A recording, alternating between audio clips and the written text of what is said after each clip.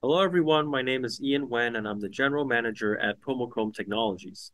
We appreciate working with partners in the industry to bring forth the most effective solutions for testing labs. It is a pleasure to be joining Waters and our mutual customer Katahdin today to present our flexible extractor that can run multiple methods on a single unit. I will also be sharing details and results of our anti-clogging solutions and features for tackling dirty samples. As we learn more about the occurrence and associated health risks of PFAS, regulations and lab testing are working towards lower monitoring limits. In June 2022, EPA revised the health advisory limits of PFOA and PFOS from the original combined 70 ppt to just 0.004 ppt and 0.02 ppt respectively. These numbers are meant to suggest what is expected to be safe PFAS levels over a lifetime of exposure. From a regulatory standpoint, EPA later proposed national maximum contamination limits (MCLs) of 4 ppt for PFOA and PFOS, and a combined 1 ppt for PFNA, PFHXS, PFBS, and GenX. States such as California, New York, and Michigan have also revised their limits to be around 10 ppt or lower while proposing further stringency. So, how are the testing labs handling these ever-decreasing PFAS limits? Well, the good news is that majority of the PFAS testing labs have already achieved 2 ppt or lower reporting levels. To achieve this practically, they're using solid phase extraction, SPE, to first concentrate the samples. If we look at EPA Method 1633, a 500 ml sample extracted with 5 ml of methanol would constitute a 100-fold concentration. So instead of finding the equivalent of 1 droplet in 10 Olympic-sized swimming pools, which is 2 ppt, we're narrowing it down to the pool I wish I had in my backyard. Such low limits now become attainable on most instrumentation. As you can see, I snuck in our SPO3 system in the middle to represent the solid phase extraction stage. This is our 8-channel automated extractor that has helped more than 120 PFAS labs in the States. Moving on, aside from concentrating the samples, the SP procedure also serves to remove matrix interference, which can affect measurement accuracy on the instrumentation. Introducing field samples directly to an LC-MS can lead to clogging or contamination. By running all the samples through an SP cartridge, you're physically removing particulates down to the micron level and chemically removing interferences. This results in cleaner extracts going to the instrumentation, which minimizes costly maintenance. Given the benefits of SPE, it is utilized by many PFAS analytical methods spanning drinking water and other matrices. What would a lab running these methods need to look out for? Firstly, PFAS samples can come in various container types. Even though 250 ml samples are mandated by methods 537.1 and 533, they can come in different bottle shapes and mouth sizes. EPA Method 1633 includes containers ranging from 60 ml all the way to 1 liter, and we've also encountered customers using tiny 30 ml bottles. So for a lab that's running more than one method, how would you load and rinse all these sample containers? Keep in mind that for PFAS applications, you also have to rinse all of these containers to recover the stickier compounds. Do you need a different system for each bottle size, or would you have to purchase dedicated samplers or racks? And what happens when you change bottle vendors? These are all real-life considerations by our customers, and we have consolidated our experience to provide an all-in-one package. A generic PFAS configuration of the SPO3 would include both the Mod 004 and Mod 00P mounting options as shown here. Mod 004 on the left deals with any bottles that are up to 250 ml in size, whereas Mod 00P on the right addresses the full range of sample containers. Mod 004 dates back to 2018 when we first addressed EPA Methods 537. The upside-down mounting mechanism makes it easy to mount your samples and reduces carryover by not having external lines that submerge into samples. It also maximizes sample transfer and allows simultaneous rinsing and shaking of the bottles to attain good coverage, even on rectangular bottles. Here's a video showing how the bottle rinsing works using Mod 004. The adapter caps can also be swapped out for new ones when using bottles with different threads. Mod 00P was later developed as more labs needed to run non-potable water. It sports a top-down rinsing mechanism with adjustable clamps that can accommodate any sample container that we've come across. This video provides a good visualization.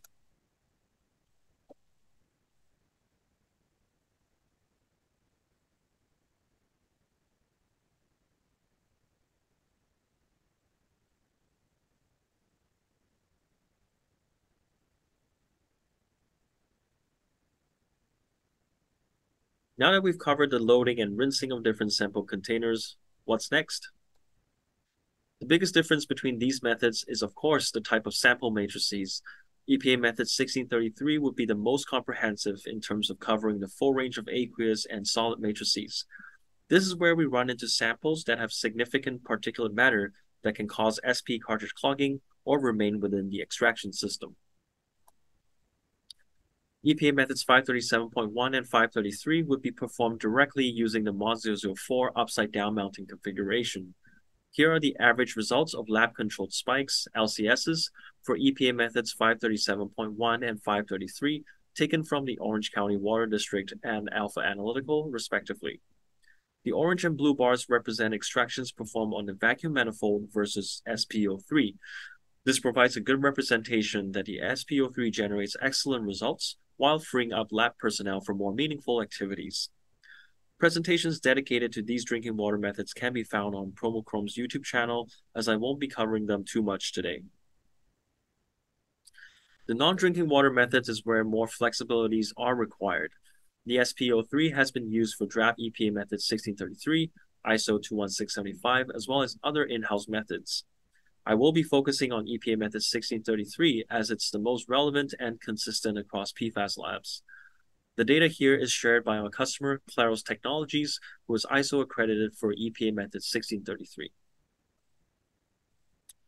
The following chart shows the recoveries of their 40 analytes across 4 LCSs during the initial demonstration of precision and recovery.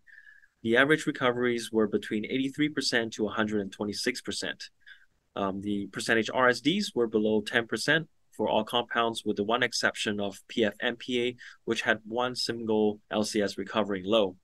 They have since switched to Waters wax cartridges and LCMS-MS that have demonstrated better consistency. As this method uses isotope dilution, the analyte recoveries do not tell the full story, as any losses get compensated. I will therefore be leveraging the isotope recoveries, also referred to as labeled compound recoveries, in the later slides. Even though the draft EPA Method 1633 mentions that samples should have less than 50 milligrams of solid content, many labs encounter higher amounts of solids. This can include sediments, floaters, or very fine suspensions, which intrinsically pose a major challenge towards SPE, as they can easily clog the cartridges or lines. You simply cannot treat them the same way as drinking water samples. Practical implementations need to be in place. Based on the types of samples we've encountered, PromoChrom has devised a suite of anti-clogging solutions.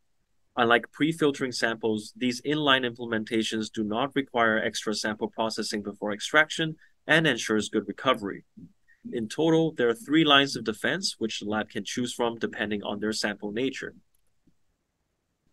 The first is our anti-clogging tips that can be connected to the tip of our sample lines. They help to block out sediments and floaters that can easily clog internal lines. This is a new implementation that is proven to be quite effective. The picture on the right shows the use of our anti-clogging tip for seawater samples that contain algae and fine sand. According to the customer, the tips maintain smooth sample flow and did not affect their recoveries. Further downstream is our high-capacity inline filter. This secondary anti-clogging solution screens out particulates that can build up in the system or cause SP cartridge clogging. They can withstand more particulate matter than typical syringe filters and come with standard lure ends for easy connection. Many labs that run non-potable water use these routinely to alleviate challenges with sample particulates. Lastly, our anti-clogging frits can be placed directly on the SP cartridge frit. They serve to handle very fine particulates that still make it through the inline filters and clog the SP cartridges. Multiple anti-clogging frits can be stacked to increase their capacity. Next, we will discuss some results obtained using our inline filters to demonstrate that, unlike conventional offline filtration, they do not affect compound recoveries. This is because they form part of the flow path, similar to packing glass wool in the SPE cartridge. To illustrate this, Claros Technologies has performed in a single batch of extraction 4 LCSs that were directly extracted and 4 LCSs that were extracted using our inline filters. We will be looking at the labeled compound recoveries to assess the actual performance of the extraction. Looking at the directly extracted LCSs that did not use inline filters, most compounds fall within 80% to 120%. Depending on the choice of SPE cartridges and instrumentation, labs may see varying results. If you notice that the methyl and ethyl sulfonamides are recovering at around 60%, it is known that these neutral compounds tend to recover lower, especially in field samples. This is why the later EPA Methods 1633 drafts have widened their acceptance limits. Even though the sulfonamido ethanol recoveries are in the 80 to 90% range here, we have seen several labs that only achieve close to 50%. Our studies have shown that these neutral compounds tend to stay behind in the SPE cartridge, which can be further recovered by using more elution solvents. For many reasons, that's not ideal, so we have introduced a boost function on the SPE03, which can elute the SPE cartridge bidirectionally with the same aliquot of solvent as many times as you like. Think of it as performing multiple elutions but without extra solvent. I hope that is a helpful overview of recovery expectations, especially for labs who are new to this method. I'm now going to be sharing the recoveries from the same batch of samples that used our inline filters. So here's comparing the results from 2 of the samples that had inline filters throughout the extraction. As you can see, any differences are minimal and there's no general trend as to which set of samples had better overall recoveries. This is expected as during the bottle rinsing step, the solvents are drawn back through the filters to recover any trapped analytes. Similar to using Boost, we also redirected the rinsing solvent back and forth through the inline filter 3 times. Note that this does not require any additional solvent. We're reusing the same 5 mL of basic methanol for the final rinsing and elution. For the last 2 samples with inline declogging, we simulated a practical scenario where samples can occasionally still clog up the high-capacity inline filters. The procedure is to replace with a new inline filter and reattach the clogged filter above the SPE cartridge after the sample loading stage.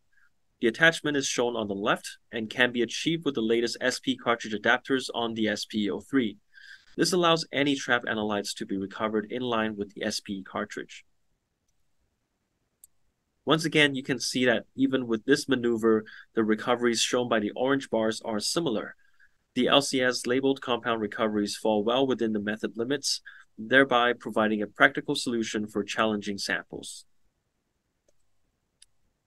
While relocating the filter is a simple step, at PromoChrom we like to strive towards full automation to maximize the convenience for our customers. As such, we have implemented a filter declogging feature on the SPE03. During sample loading, the system can push the samples in the reverse direction at preset intervals to clear up blockages. This proved to be effective for some customers that previously encountered filter clogging. Here's a quick video showing how the filters are purged.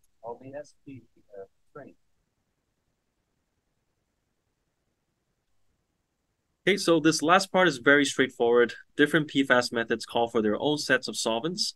EPA Method 537.1 uses reverse phase SPE, so there's just pure methanol and water.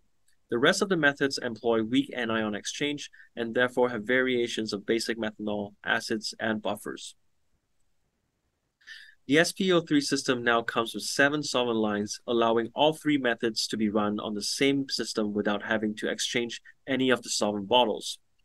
Even though EPA Methods 533 and 1633 have different basic methanol concentrations, we understand that labs like to prepare these solvents fresh during the extraction.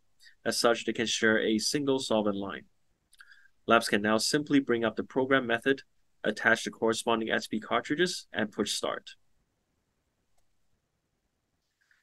In summary, the SPE03 provides a single and convenient platform for all the PFAS SPE methods out there. Our suite of anti-clogging solutions allow labs to expand their automation to more challenging matrices. The flexible features on the SPO3 also helps to maximize recoveries and automation without deviating from the method procedure. At this time, I'm happy to answer any questions, and for future correspondence, here's my email and the web link to our PFAS applications page. Thank you.